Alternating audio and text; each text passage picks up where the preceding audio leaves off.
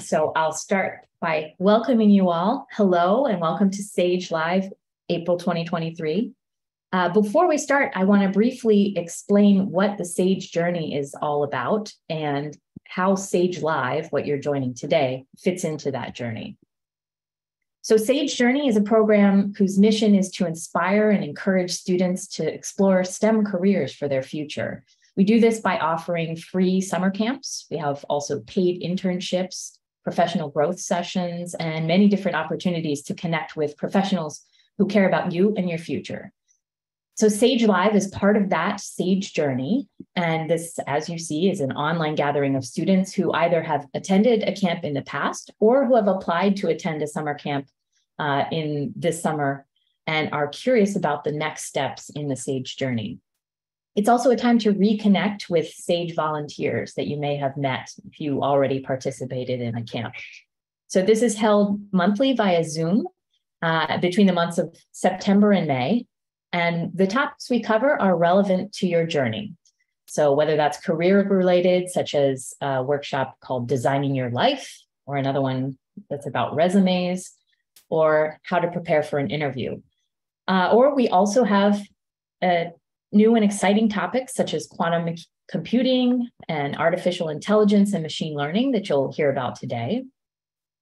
And today's speaker is a guest from Fermilab, where I'm also a scientist, and she's going to share a little bit about her career path and her current research at the lab. So feel free to join the conversation either by asking questions in the chat or just unmute yourself and ask your question there. So let me present our first speaker that we're very excited to have.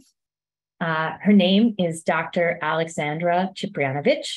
She's a Wilson Fellow Associate Scientist in the Data Science Simulation and Learning Division at Fermilab. She's also leading the Cosmic AI group. So prior to this position, she was an assistant research professor at the University of Belgrade in Serbia and at the Mathematical Institute in the Serbian Academy of Sciences and Arts. She's interested in cosmology and the formation and evolution of structures in the universe, really cool stuff, from galaxies and galaxy clusters up to large-scale structures.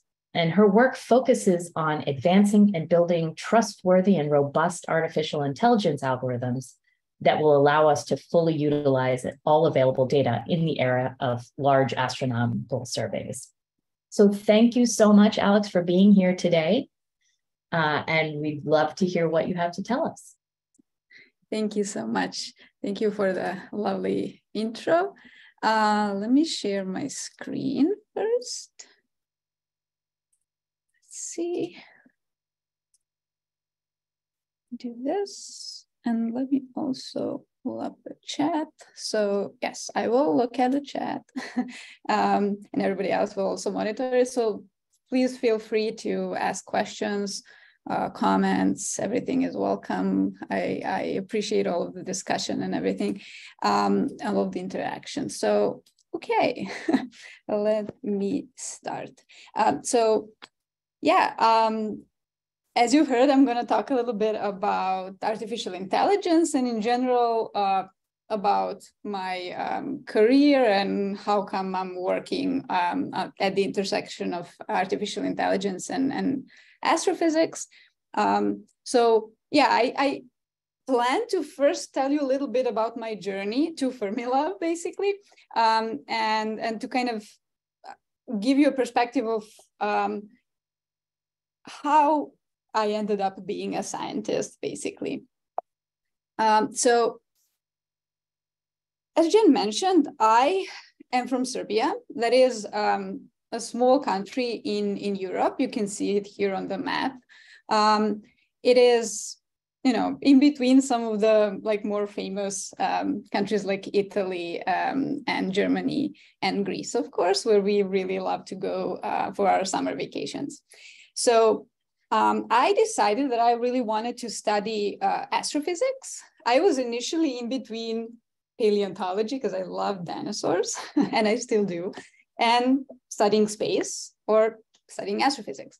So I ended up deciding to study astrophysics, mainly because I was actually shocked that I can study that in Serbia. I didn't really know that was an option. But when I learned that we actually have a very long history of astronomy and astrophysics at my university, I decided that this is definitely the route that I want to take. So I did all of my studies in astro, so both the undergraduate studies. So we in Serbia, even at the undergraduate level, you decide what you want to study. So I had an undergraduate degree in astrophysics, and then I also did a master's studies in astrophysics and my PhD also in astrophysics. And I did all of that at the University of Belgrade. We have that as a part of Faculty of Mathematics. And then inside of the mathematical faculty, we have astronomy. So this is actually this building here on the left.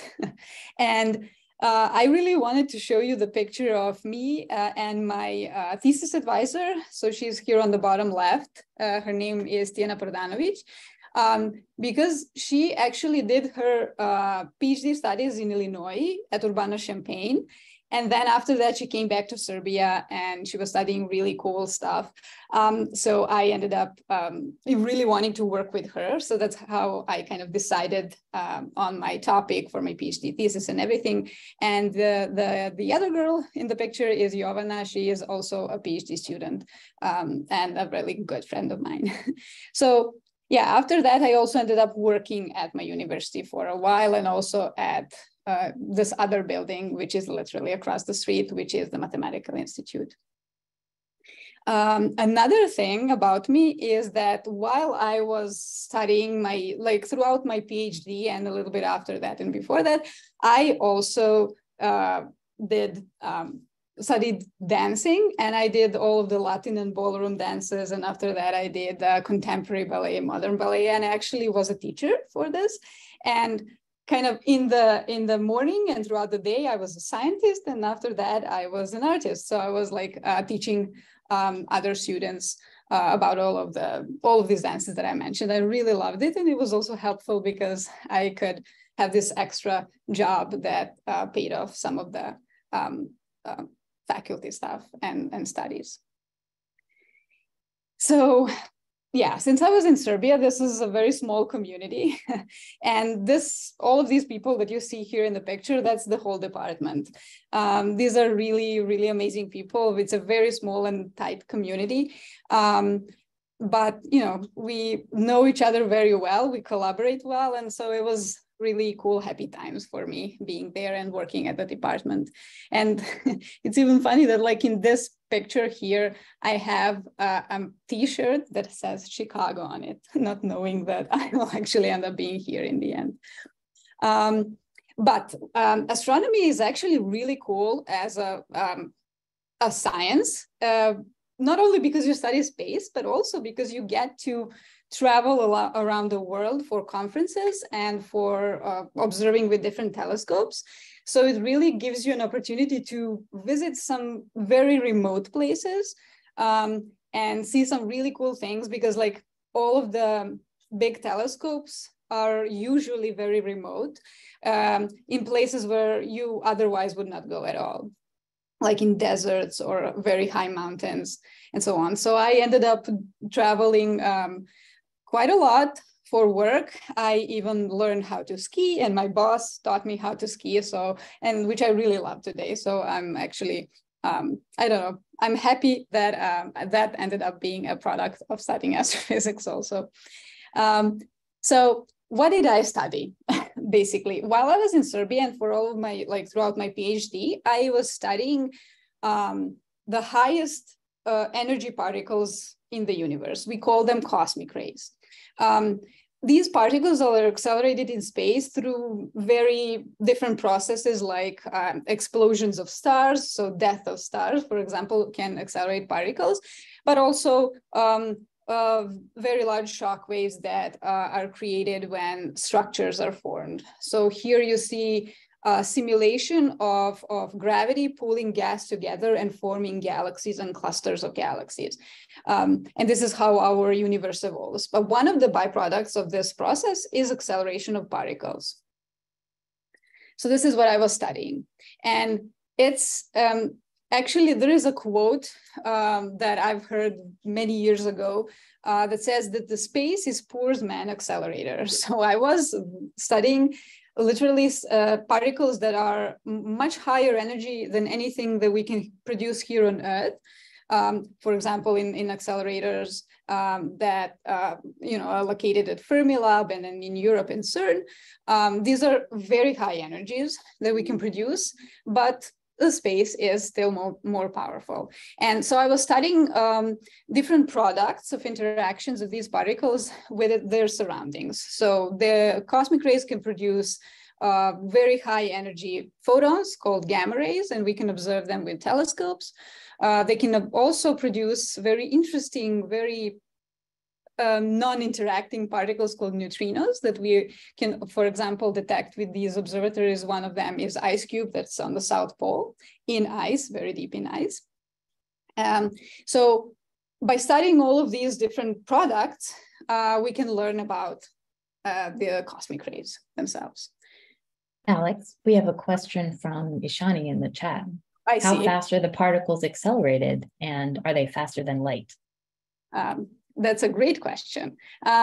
So they can travel really, really fast, almost the speed of light, some of them, but they can never reach this speed. And the only reason for that is that they are more massive. They have some mass, and hence, because they have a mass, it's not possible to accelerate them to exactly the speed of light, which is the fastest possible speed.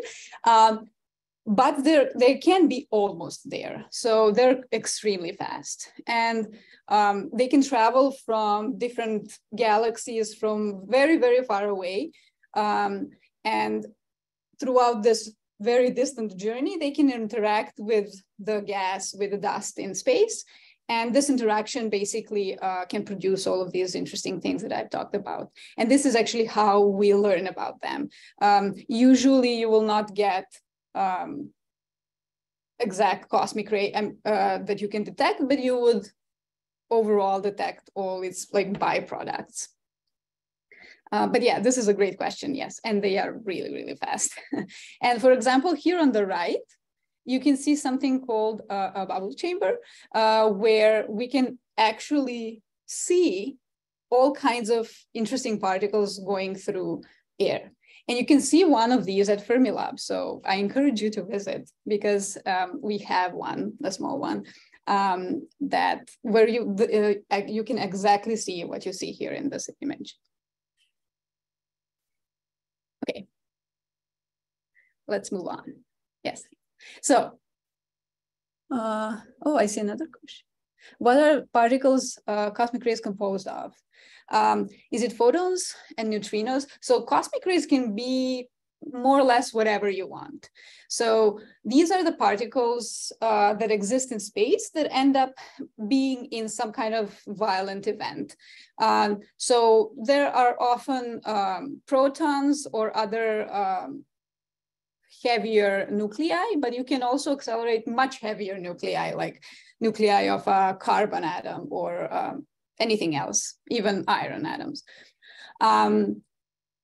You can also have very energetic electrons and other particles. So basically, more or less anything that exists can be accelerated or will end up being a product of the initial interactions of these energetic particles with the surroundings.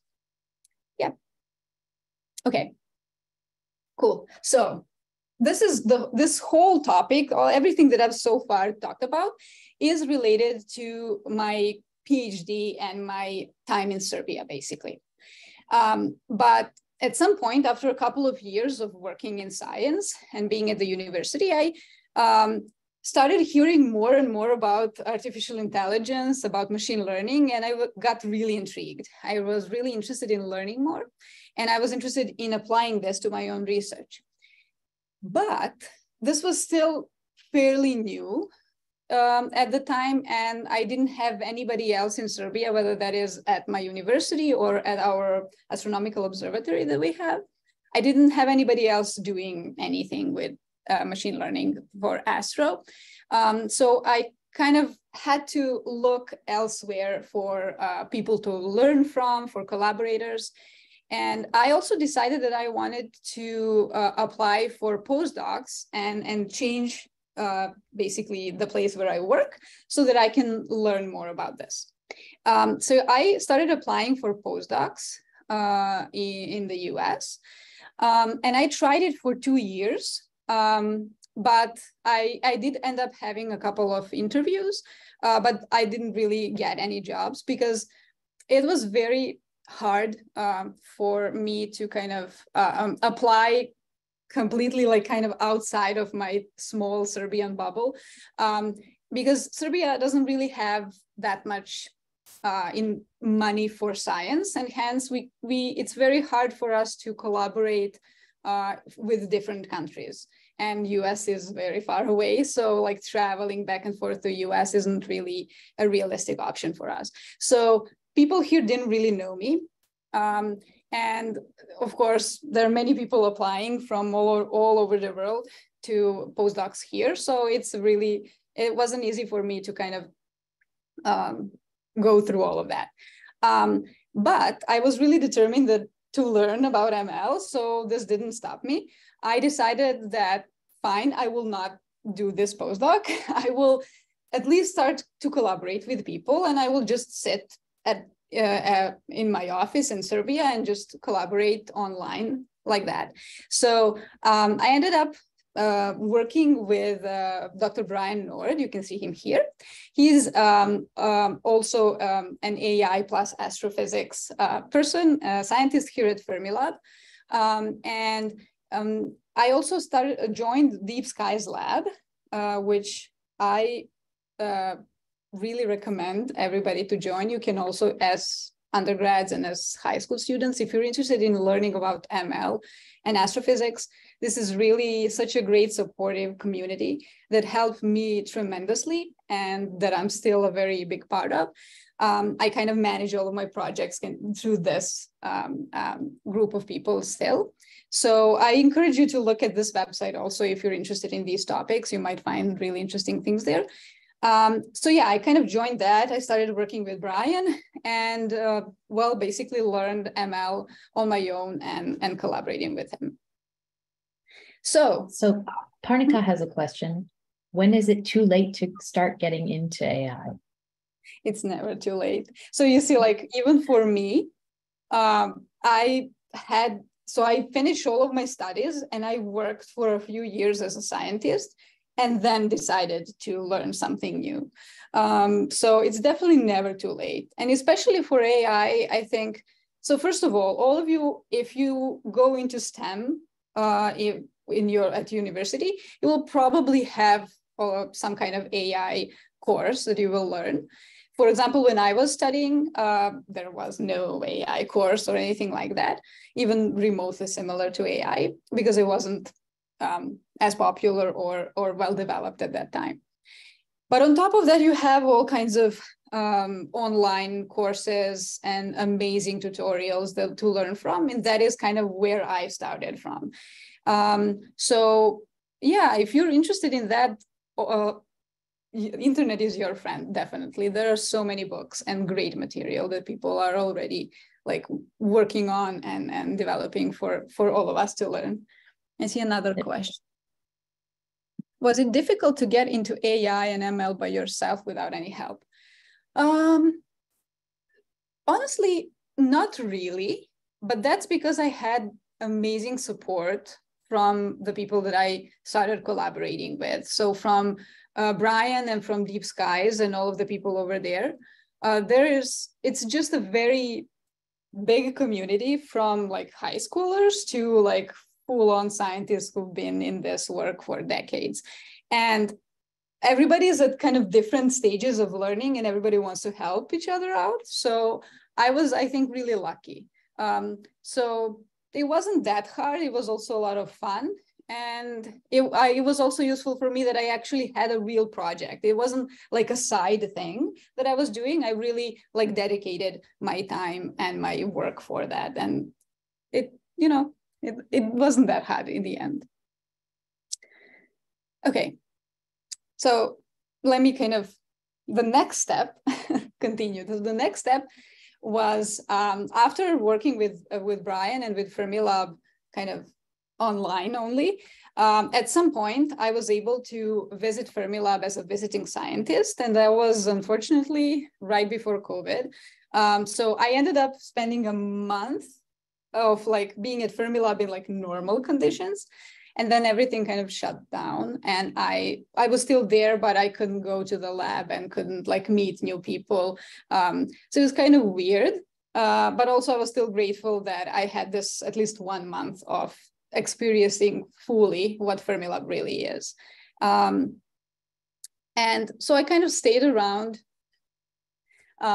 in virtual version of it. And while COVID was happening, I applied for a postdoc position at Fermilab, and I got it. So I stayed.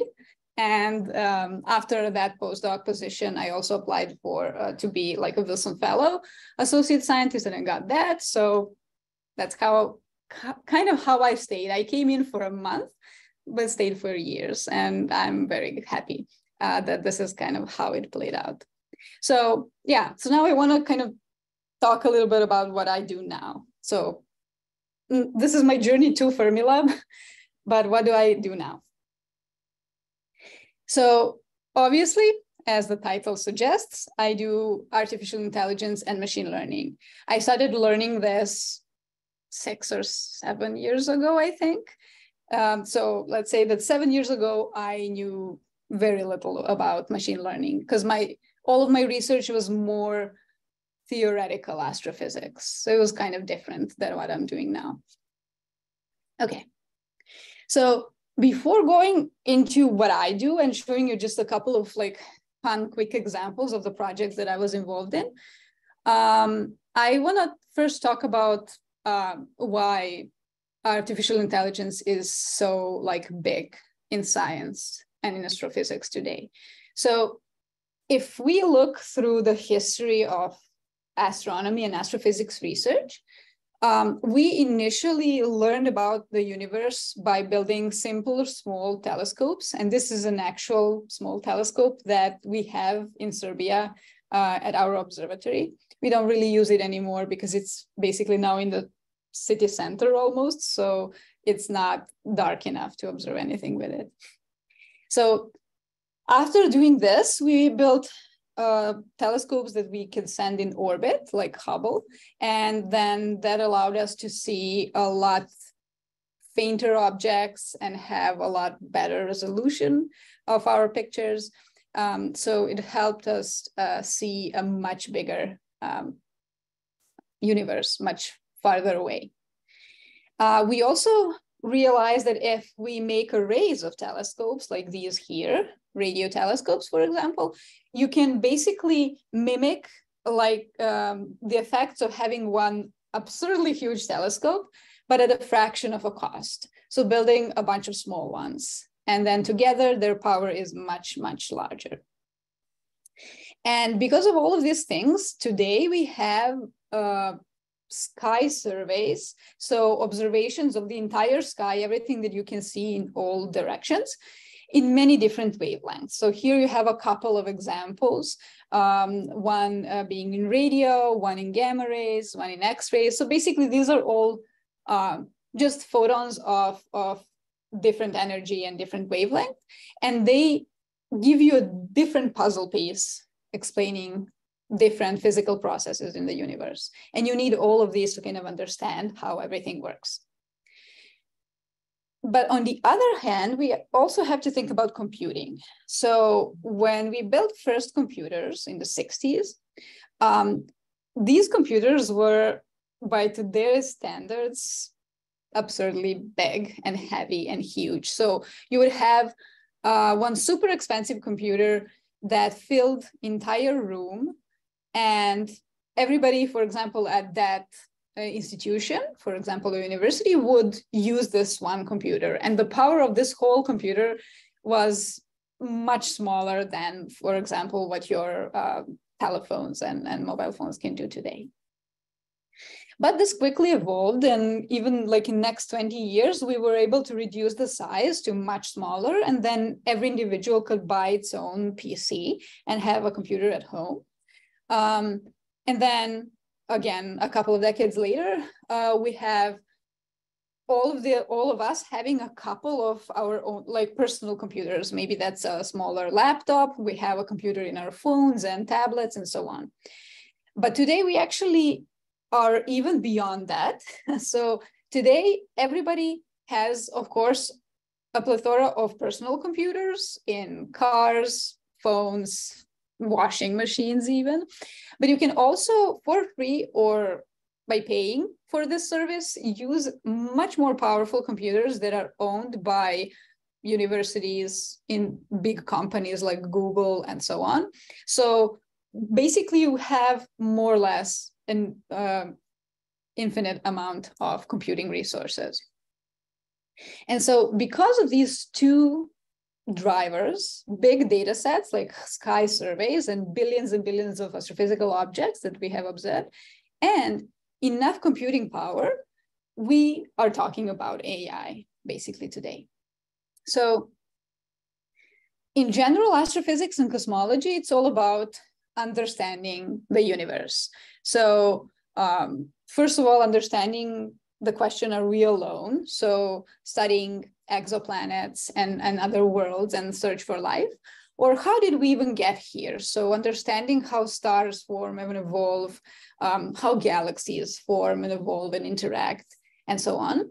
And how does our universe even work? So maybe understanding the extreme parts of it, things like dark matter, that we're trying to understand what it is, but we kind of see its effects, or dark energy that drives the expansion of the universe. What is it? Why is it expanding the universe? What is going on? And so today we're doing all of these studies by using experiments like those that we have at Fermilab and at SLAC and other labs, of course, and telescopes and astronomical surveys that I've already shown. We have simulations of individual astrophysical objects or whole universes that we can simulate. And because both of these types of data sets are really, really big, we luckily also have artificial intelligence today to kind of bridge all of these data sets and allow us to learn from very complex information. So before going any further, I do want to spend a minute talking about these three terms, because you will hear them a lot from me and from anybody else talking about AI. So those three terms are artificial intelligence, machine learning, and deep learning. They're kind of similar, but not really the same. So the biggest term here is artificial intelligence, and it includes any kind of program that we can write that can mimic intelligent human behavior. So based on some inputs, do this. But you can hard code it and explicitly say to machine what to do in which circumstance.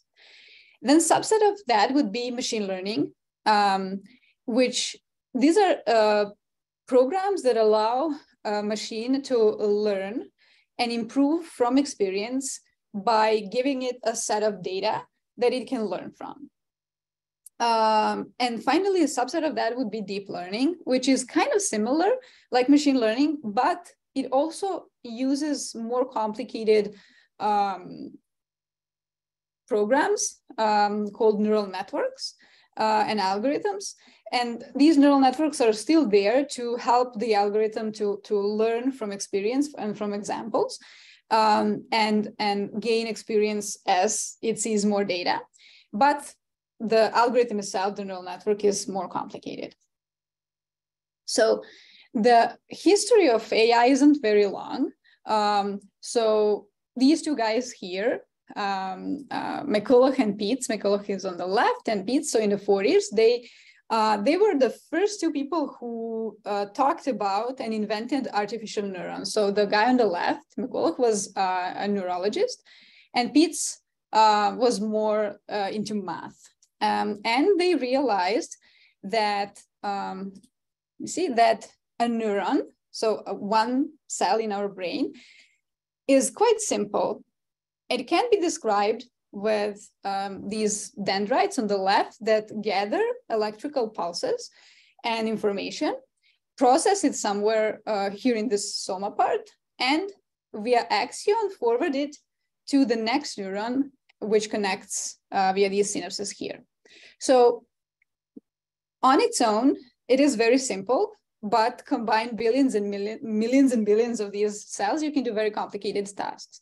So individual neuron can be easily described in mathematical terms. So you have some numbers, x, from 1 to n, that are inputs. They're processed here, which I guess would be the soma part, and forwarded this result, y, you forward it to the next one.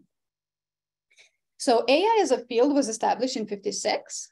And the actual first very interesting kind of algorithm was Fukushima's neocognitron that learned to understand shapes basically by dividing a complicated shapes into smaller, simpler pieces and combining the simple information into more and more complicated shapes until you figure out the whole shape.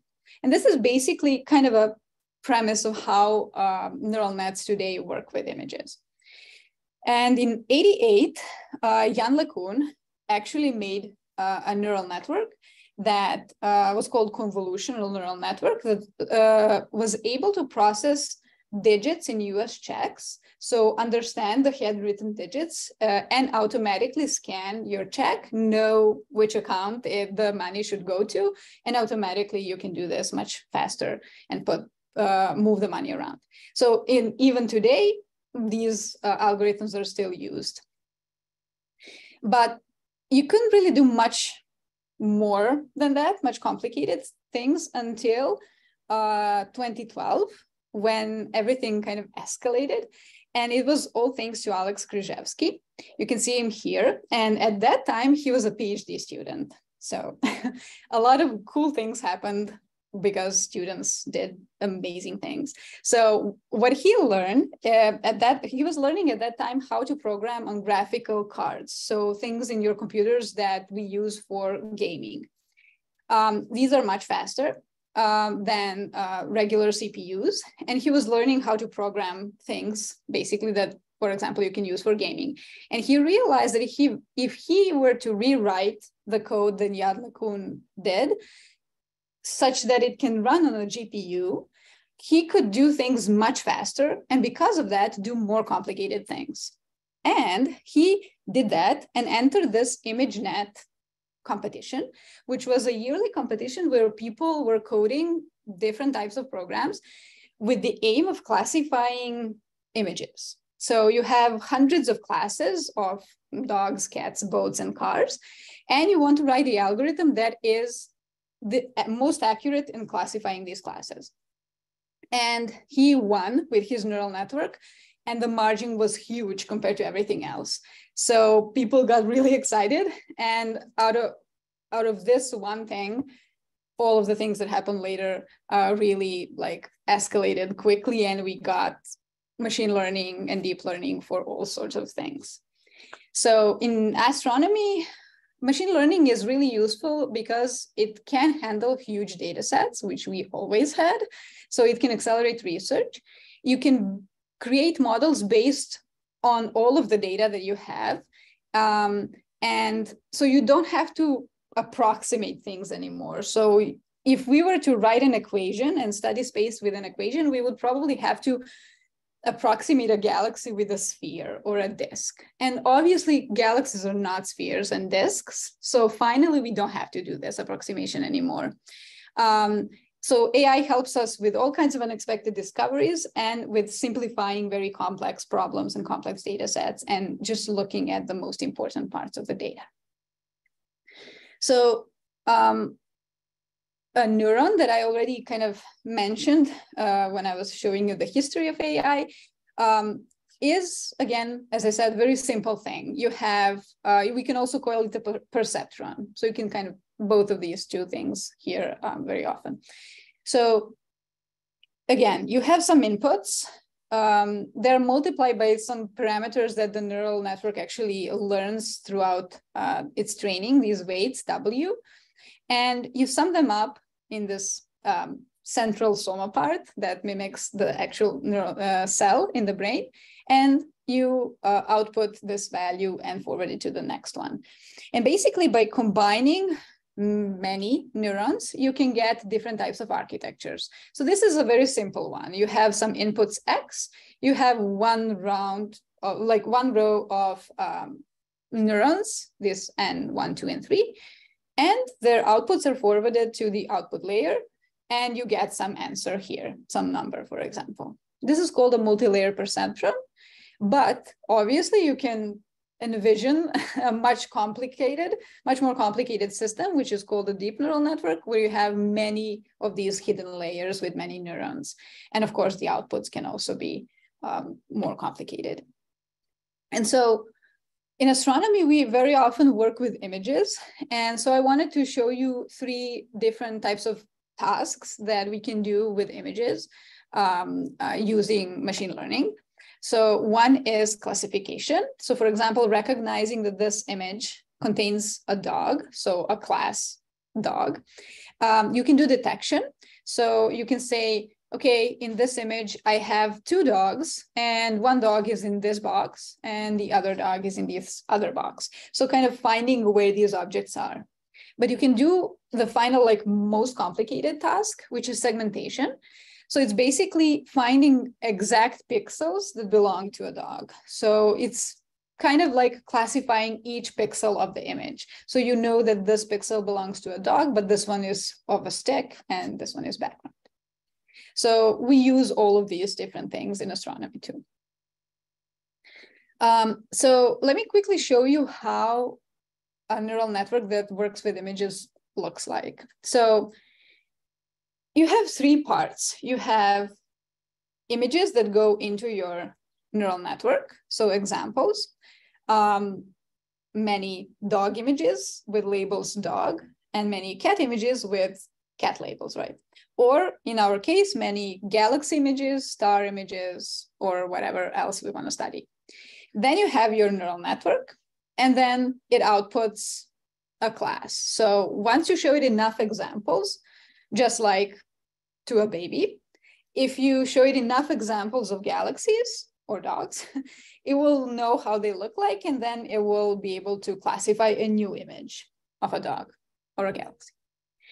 So it is done by having a galaxy and having many filters that scan this image and give you some information, whether maybe where you can find interesting, very bright points or horizontal lines and vertical lines and so on.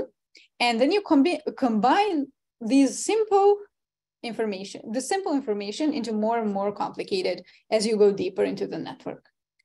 At some point, this information is squished together into just this one layer that has a couple of numbers or 1,000 numbers, but it's still just individual 1D layer. And then those are the inputs of something that looks more like those neural networks that I showed you before, where each neuron is connected to all of the other neurons. These neurons then learn to classify images.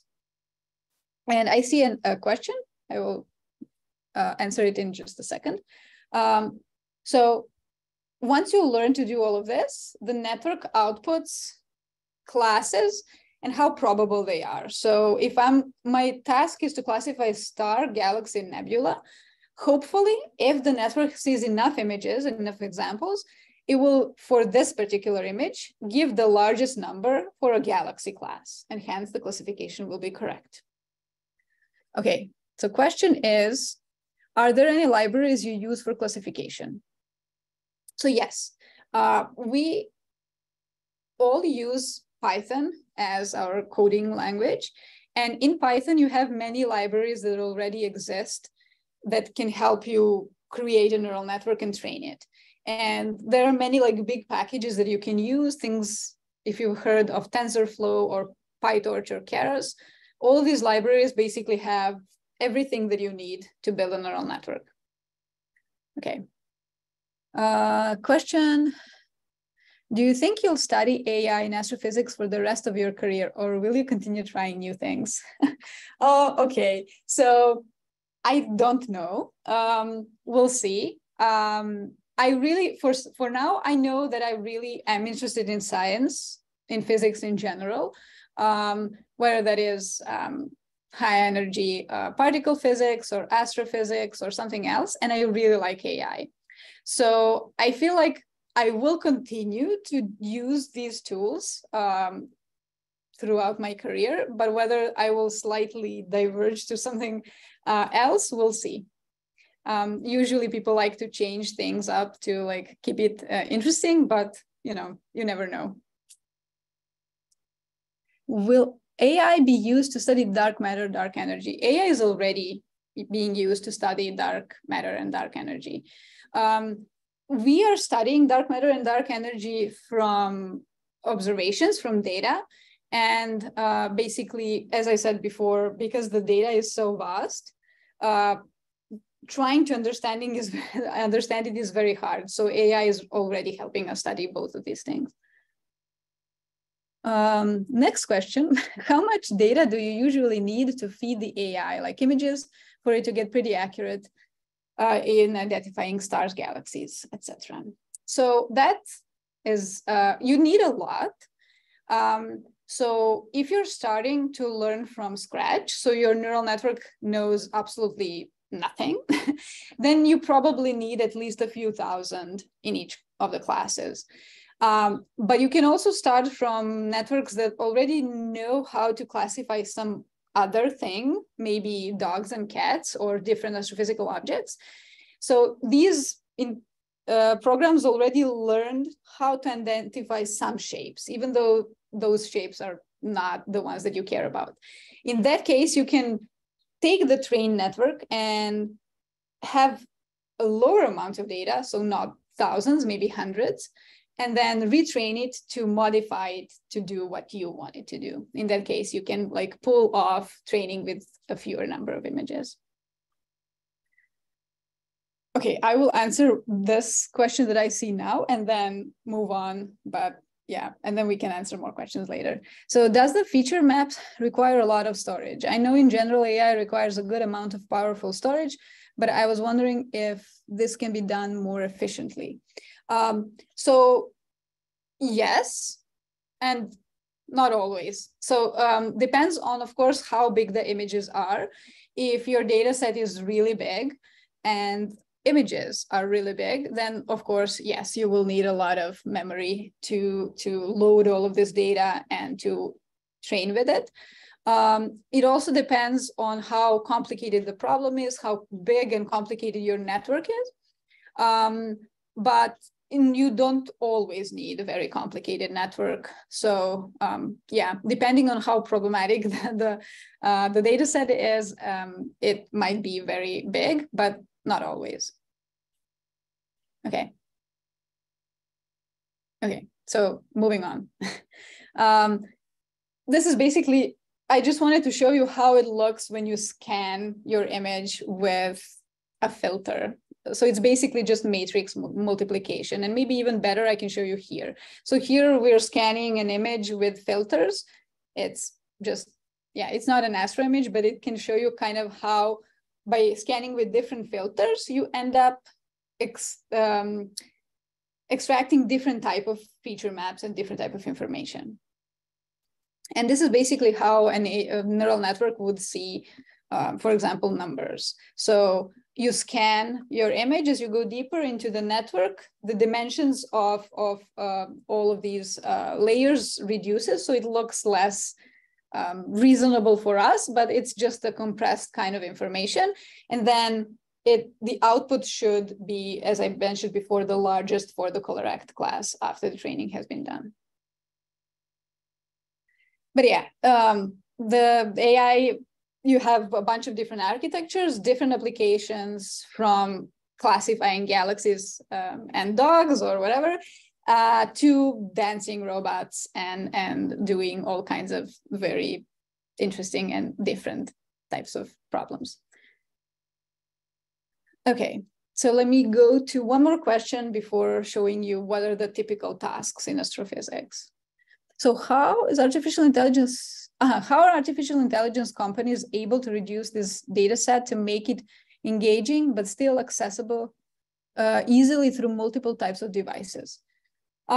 So depending on the task, so some tasks are super complicated, like, for example, ChatGPT, that we've probably heard a lot about in last month and this month. So these models are very big, very complicated, and they were training for a very long time with insane amounts of data. So these sort of models are too complicated for us as users to actually train on our own. So this can only be done by huge companies that have very, very big compute power. So in this case, yeah, this is not something that you can do at home. But then for different types of problems, smaller data sets, smaller problems, you can train on your own. But the other side of that is, if in industry you develop a very complicated model like ChatGPT, or things on your telephones that can put a funny filter or a funny hat on top of your head. So all these things are AI. And the good thing about them is that once the training is done, so even if it used gigabytes and terabytes of data, once the model is trained, you don't need any more data. It works for this particular task. So if I want to talk to ChatGPT that is now trained, I can do that. I don't need any more data or anything like that. And because of that, industry now can have all of these different interesting applications, and all of you as end users can use it without needing any big compute power, because the model is already trained. I'm hoping I answered your question. So, okay, we don't have that much time left, so I'm gonna speed up a little bit. But yeah, keep the questions coming. I love the interaction. So in astrophysics, there are a couple of main applications of AI, different kind of types of problems. So one of them I already talked about a lot is image and data processing and analysis. We can speed up simulations. So astrophysics simulations and physics simulations in general are very complicated, and we need them a lot, but you need a lot of computing power and a lot of time to write the code and run it for these simulations. And with AI, we can actually, once we train on a simulation that we already have, we can generate more data and basically make an emulator that can speed up generation of new data without the need of actually running this slow code. It is also helpful for scheduling on operations. So in our telescopes we have a lot of users that want to observe different things with the telescopes. And even though we have many telescopes, we have even more astronomers. So figuring out how to best optimize who gets the time on a telescope and when, so that you maximize your scientific output and you have the least amount of downtime of telescope not running. AI is really good at this also. And a lot of people are working on this too. And also even like those robots that are dancing, you can also teach a telescope how to observe efficiently and how to move on its own. And hopefully in the future, we're gonna have a lot more automated observatories. And they're very good at finding weird things. So they can be used to make alert systems. So for example, if you teach your model to recognize normal stuff, it can also often alarm you when something is not normal. So more, for example, explosions of stars or supernovae, they are very rare. You can see one here. They're very, very rare, but they're very valuable because we learn a lot about star evolution, about actually expansion of the universe, about production of heavy elements, all kinds of things. But we really need to catch them on time because this super bright glow and its slow dimming actually happens in a matter of days. So we really want to be able to see it on time and move all of the telescopes to observe as much as we can while it still exists. Oh, there are so many questions. I can't see them all. Are there any ML algorithms that require computation power that we do not have yet? Is that when quantum computers are necessary? Yes, you are correct. So yeah, we have big appetite. So we want to build more and more complicated algorithms.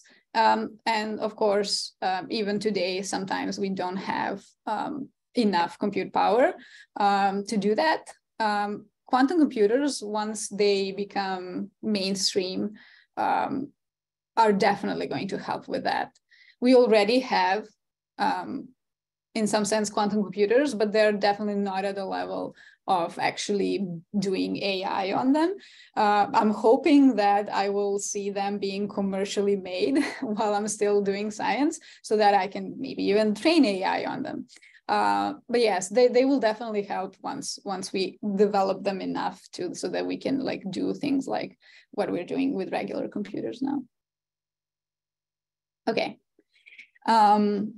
So this, I really wanted to show you is the number of scientific publications, so journal papers and conference papers that scientists are writing in astronomy and astrophysics that have machine learning and AI in them. So you can see that like in beginning of 2000s, you had maybe a couple of hundreds, maybe 1,000 papers per year, but the numbers are kind of skyrocketed after that. And there's doesn't seem like this trend is changing, at least for now. So yeah, this is really a very like fruitful combination of AI and physics. Okay, so one more question before I go to actual examples of what I work on, because we don't have any more time. So when do you estimate they will be more mainstream? I don't really know. I don't want to guess this because I'm not in quantum computing. We have people at Fermilab who probably would be better to answer this question. But yeah. I'm sure that you will get to see that and you will work with them. I'm hoping that I will also. So, okay, let me show you at least one example of the things that I work on. Well, this is a project that I did with Aleksandra Ciprijanovic. He's also here at Fermilab, and he is also at UChicago.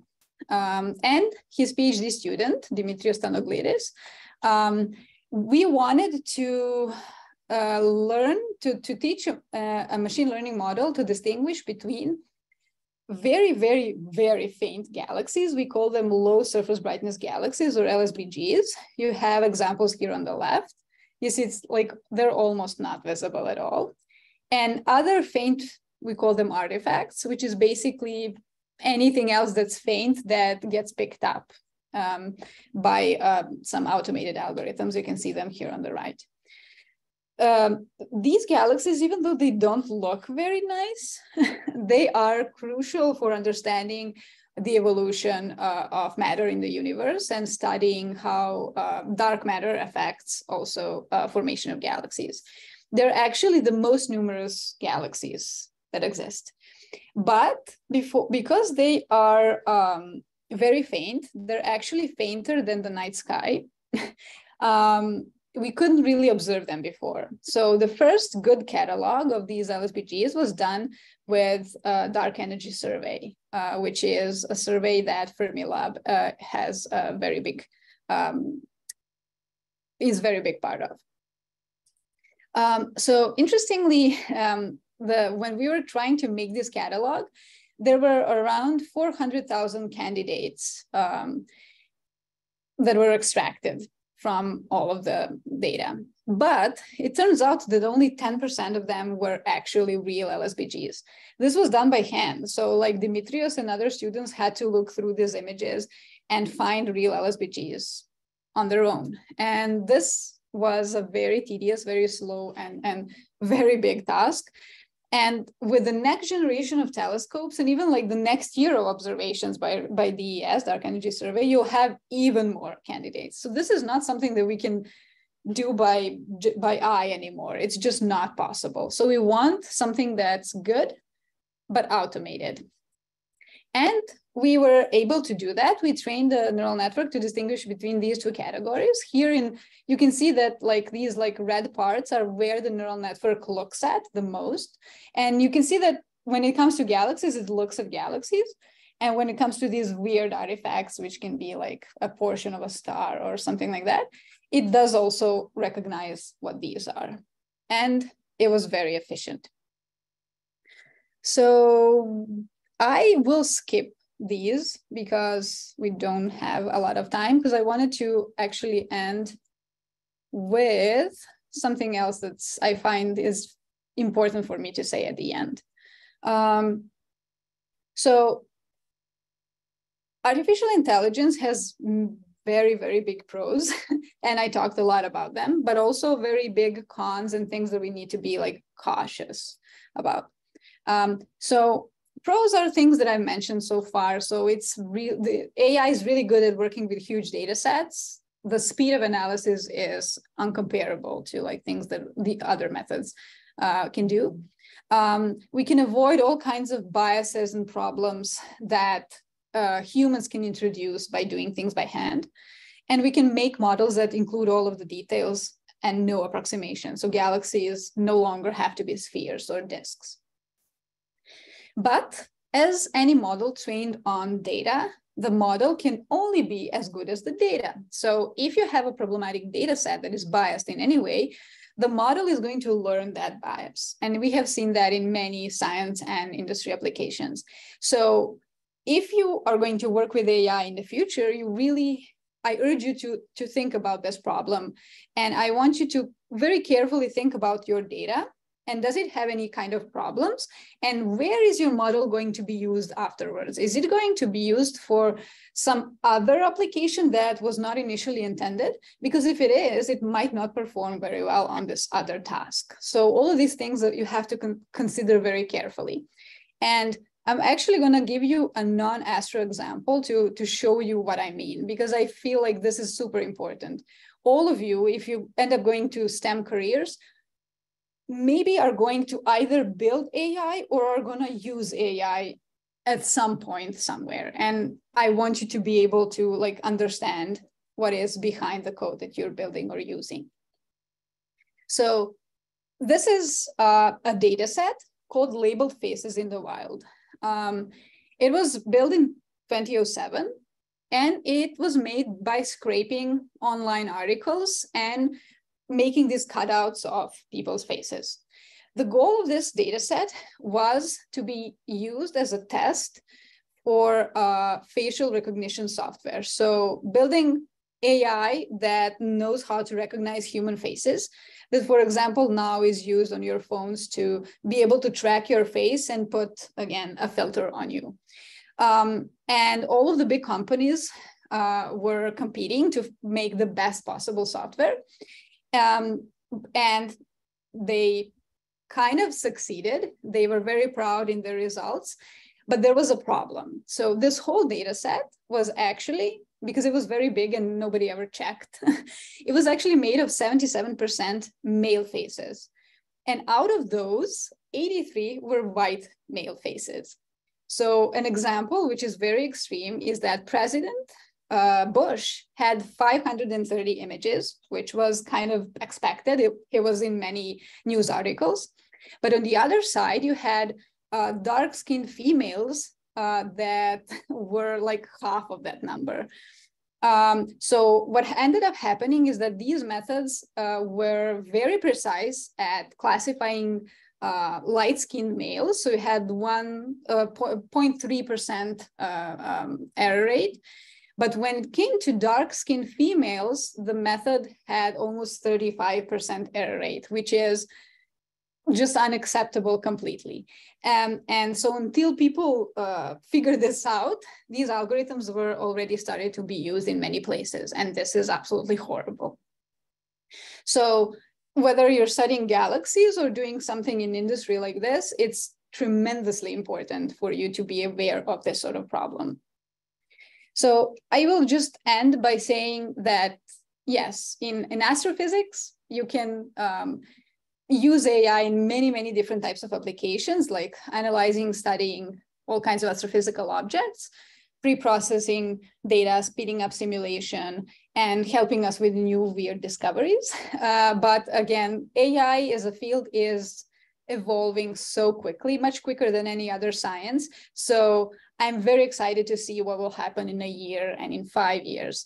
I probably can't even imagine what are we going to do with AI in 5 years. And I also want on the other side say a few things that are more like personal observations that I feel I want to share with you, which is, as you've seen through this whole story, I changed the thing that I worked on and kind of my interests throughout my career.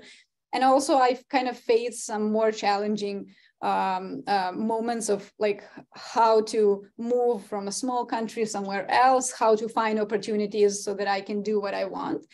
But I feel like from all of this, I learned that really you kind of need to try to pursue your interests and the things that you really care about, and then you will find a way. And more importantly, connections and networking are really important. So I applaud you that you're here and that you already are taking steps to like be wherever you see yourself in a couple of years. And I guess in STEM, it's very nice because scientists are usually really, really nice people. Like it's really easy to connect with them and ask them questions and reach out. And most of them, even when they're very busy, will reply. So throughout your studies at the university, reach out to people, meet people, ask them about their experience, or if you want to learn from them. This will end up helping you throughout this whole journey quite a lot. It has helped me a lot. And I think that it's kind of, I want you to understand the importance of networking also for a STEM career. And finally, if you're interested in AI, you're in luck because there is a lot of opportunities to learn. And also there will be a lot of opportunities for you to find a job, whether that is in science or in industry. There are so many things. And so, yeah, if this is something that you want to do, go for it. And I'm sure you will do great. Thank you so much. Great. Thank you so much, Alex. That was really interesting. I think we have some time for questions, and there's a couple that were already in the chat, but others, please feel free to add more.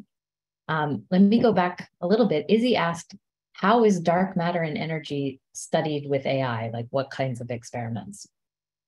Mm-hmm. So one most like obvious, well, one example that I already mentioned is actually, for example, by studying these low surface brightness galaxies.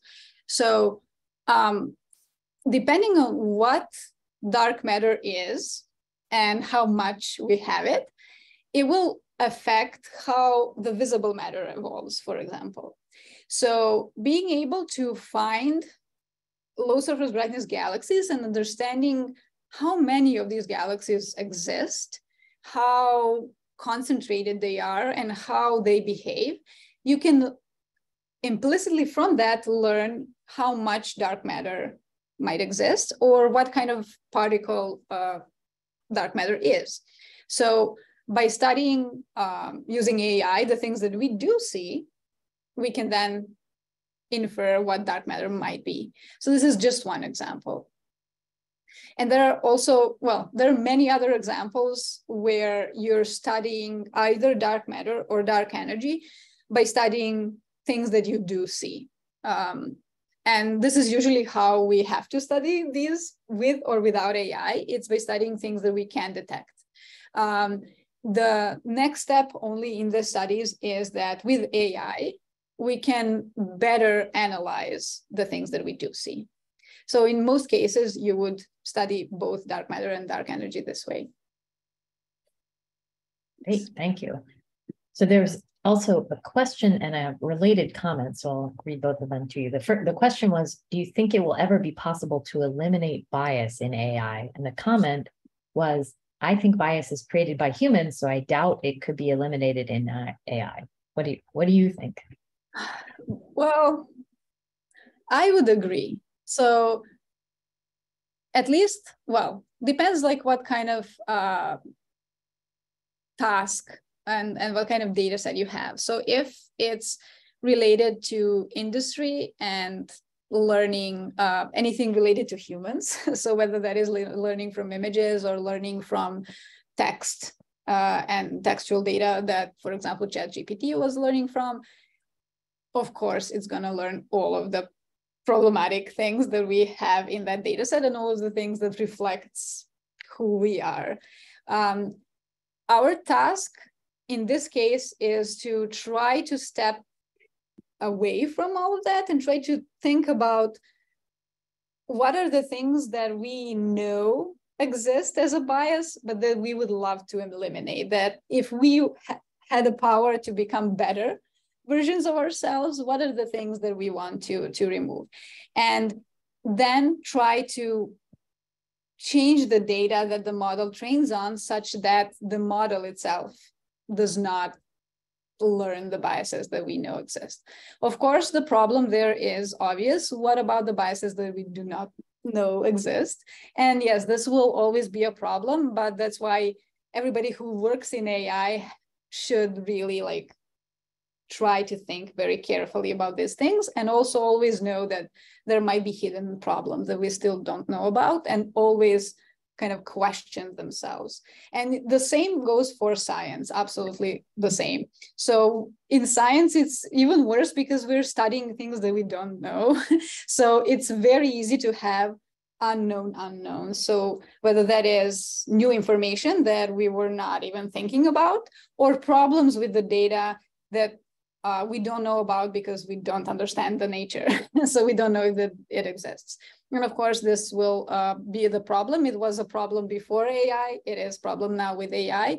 But yeah, it's our job, I guess, as scientists and as developers of AI to kind of try to think about this. Mm-hmm. So we have also a question from Minnow, which is, what are some projects in physics that are using AI outside of astrophysics? What are some other data science techniques? Mm-hmm. Well, there is quite a lot. I mean, all of science branches are using AI like crazy, from developing new medicine and drugs, or better understanding in medicine how to like understand MRIs and other types of basically observing your own body, to high energy physics and biology and all sorts of things. So for example, at Fermilab, we have all sorts of experiments that are very, very complicated, and hence the data is also very, very complicated. So for example, when you collide particles, you get crazy showers of many different things that are produced from these collisions. And it's really, really challenging to try to figure out which part of this mess belongs to which particle, basically. So we have groups of people developing AI from all of the experiments that have already happened, that we have studied, and we know like which particles were created at which time, to try to learn how to decipher this mess that happens every time the particles collide, so that you can do this automatically or more accurately and faster the next time you run your collider. And many different experiments have many different types of different looking data, but in many cases, we, for example, try to automate this process of finding the weird, cool thing in the data quickly. Yeah, I can add to that. We definitely also use AI in doing that same sort of thing in studying neutrino interactions. And at Fermilab, we have a group working in the accelerator division that's trying to use AI to learn when there are weird situations in the accelerator to be able to identify them earlier so that the accelerator operates more efficiently and smoothly, and we can eliminate some of the weird edge case problems that happen just in the operations, and get early warning signals so we can tune things in the accelerator and not have that happen. So hopefully that will improve our accelerator operations in the future. We've got a couple more questions also. So Fiona asks, would it be possible to use AI to train other AI? Good question. This is a great question. And yes, and it has already been used and it has been done and is also being developed and becoming more complicated. This is often used in something that we call reinforcement learning algorithms. So these are algorithms, for example, that learn to play ping pong or any other more complicated game, or even the thing that Jen mentioned, where you want to learn how to control an accelerator so that you have all of this plethora of sensors and data. And from this, you need to learn how to modify some things in the accelerator such that you get optimal performance every time. So these sort of algorithms, in some cases, can be trained by having actually two neural networks, one that is teacher and one that is student. And then this interaction between two neural networks actually is helping the student learn a better model in the end. So this is a very interesting and fun type of problem.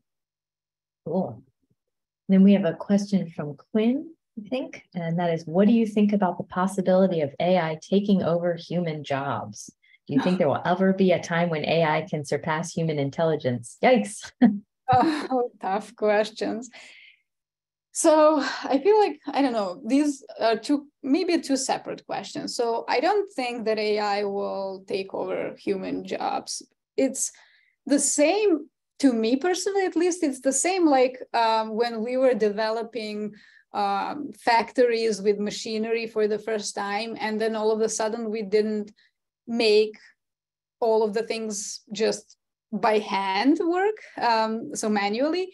And then people were scared that now that a machine can make a car much faster than I can, will I lose a job?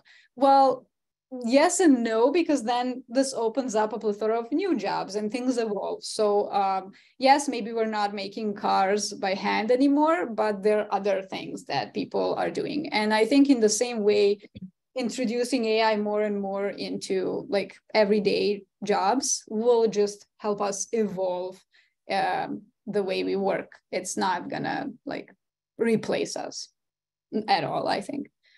Yeah, and then I guess for the intelligence, I guess it depends how you measure it. I don't think that, so the AI will always have this problem and limit that it is just as good as the current training. So it won't be able, it's not able to creatively think and extrapolate very correctly a lot. So I think that in that case, if we think about it that way, I don't think it will ever be smarter than us, but it will definitely be more and more capable and complicated as the time goes by. Cool. Samya has a question. Is it possible that there can be a master AI which can further make other machine learning models to address specific purposes or tasks in astrophysics?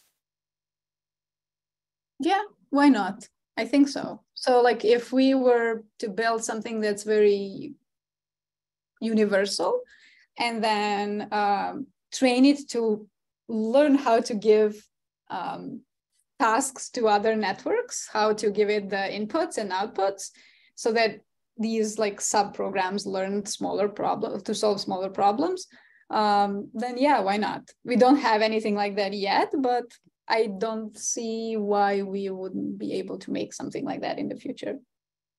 Very interesting. And then one last question from Maya, which is, how do you come up with ideas for projects? Question.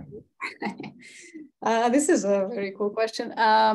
So when you're doing science, you kind of slowly learn to do this by like using many different skills. So first, you kind of start learning one topic that maybe is your PhD thesis or something like that. But then as you know more and you see what other people are doing and working on, this sparks ideas of how to combine the thing that you know with the thing that you saw other people know. And then ultimately, we're all studying the same nature. So it's very, I don't know, inspiring to think about how to combine different projects, different knowledge bases together. And yeah, I think in that sense, science is a little bit like art. It really, you need to be creative. You need to be able to creatively think and be able to use your skill sets and the skill sets of people around you so that you can kind of collaboratively get to this next cool thing. I don't know, I find this part of my work very like fun and inspiring. Mm-hmm. So yeah, I don't know. It's really interesting. Yeah, me too. Same. All right. I think we are out of time for questions. So we have a couple of pieces of information we'd like to share with you about next month's Sage Live. And I think Danny will share a screen. Alex, if you can stop sharing. Well, but thank you so much. That was fascinating. I learned a lot, and I really enjoyed learning about your journey as well. Thank you. This was a lot of fun for me. Great.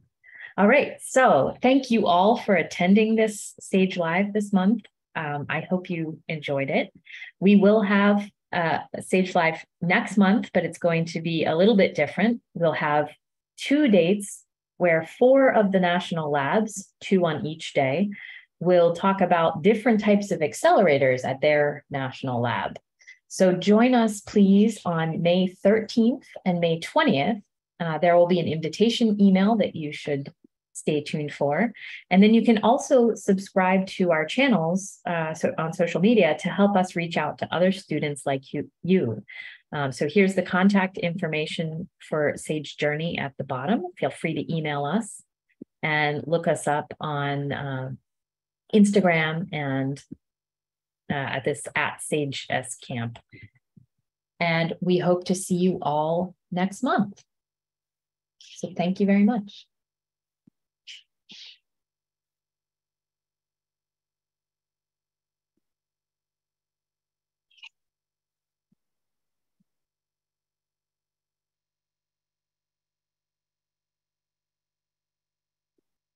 We had a lot of thanks and fascinating presentation in the chat window.